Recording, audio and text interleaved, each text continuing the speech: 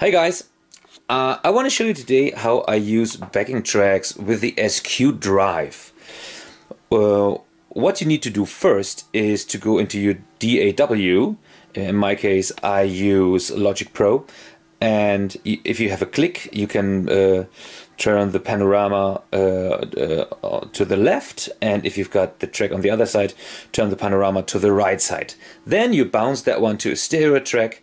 Remember, the SQ takes WAV, or however you pronounce it, files, and then you put it onto your USB stick and put it right into the SQ drive.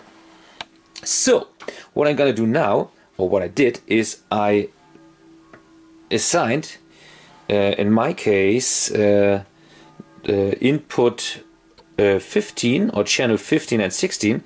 I called it click and track, and this is coming from input 1 and 2 of the USB source, with it, which is in this case the SQ drive. So, and essentially I've got a mono playback right on my fader number 16. Rare. Perfect. And on the other hand I've got the click track. This allows me to send this track not to the mains, but maybe to the drummers in ears, and this one I can send to, of course, to the mains or to anybody else who would like to have the playback, and the audience. It would be the most obvious thing to have some playback. So what I did to not always go to the utility page and hit the start play button there, I simply assigned some of my soft buttons. So for me, I assigned number 5 as a play button, and you should hear the piano because there is a click in advance. There it is, and stop, and I could go to the next tune, which is hit play, and it's starting. So stop, pause, next one, play. And if you're in the pause mode, so that means if you have this little guy over there, which doesn't mean you stopped, you just paused it.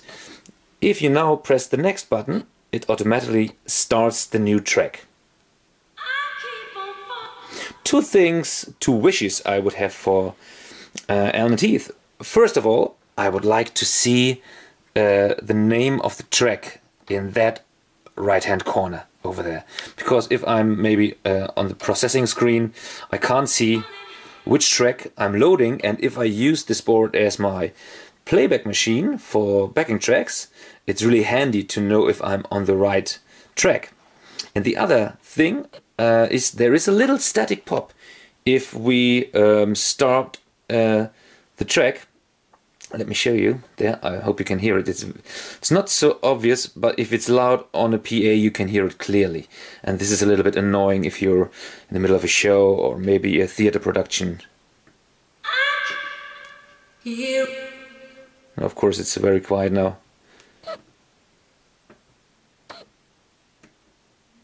You have to believe me, it's there.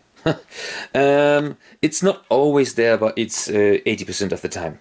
So, if you have any questions concerning playing back music through the SQ drive, or using the SQ drive as a backing track machine, if I wasn't clear, that is possible because it's early in the morning.